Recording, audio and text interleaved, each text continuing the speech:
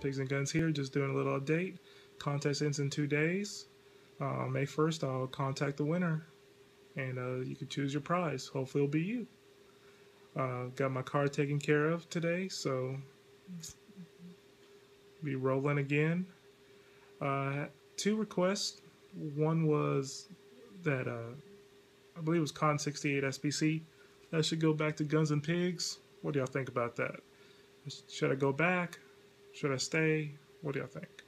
And I believe it was Crazy 45 Cat said that he couldn't hear me in the last couple of videos, so tell me how I sound. Tell me if I sounded okay in the last couple of videos.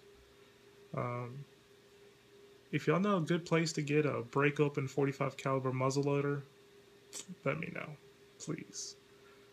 Trying to get one affordable. Also, a really affordable 357 revolver with a long barrel. I got some experiments I want to do. Real cheap. Like, just, I don't even care if the cylinder doesn't even work right. Just, I gotta do some things.